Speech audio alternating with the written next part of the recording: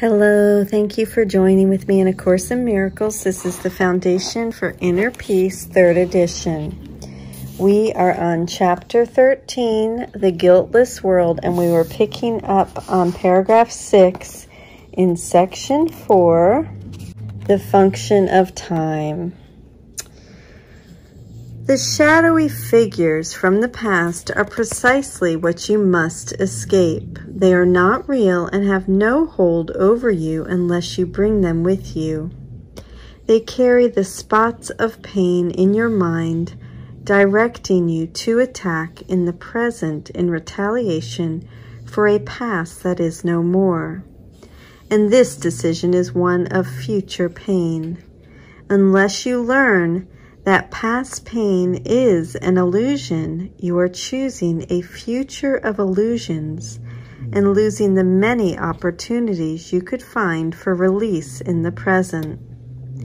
The ego would preserve your nightmares and prevent you from awakening and understanding they are past. Would you recognize a holy encounter if you are merely perceiving it as a meeting with your own past? For you would be meeting no one, and the sharing of salvation, which makes it the holy encounter, would be excluded from your sight. The Holy Spirit teaches that you always meet yourself, and the encounter is holy because you are.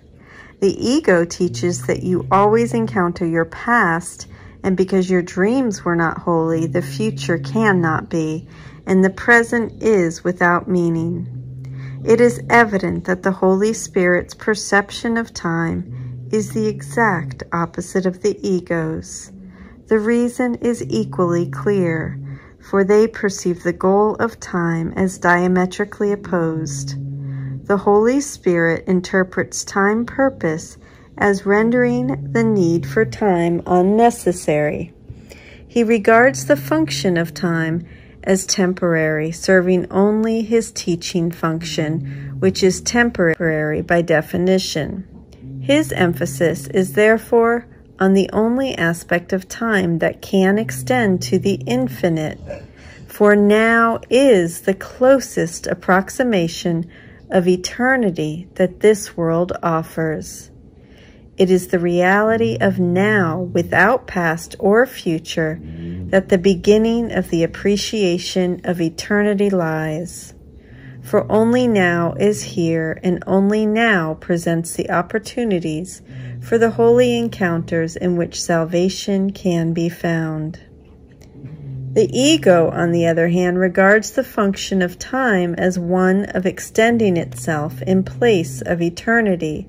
For like the Holy Spirit, the ego interprets the goal of time as its own. The continuity of past and future under its direction is the only purpose the ego perceives in time, and it closes over the present so that no gap in its own continuity can occur. Its continuity, then, would keep you in time, while the Holy Spirit would release you from it.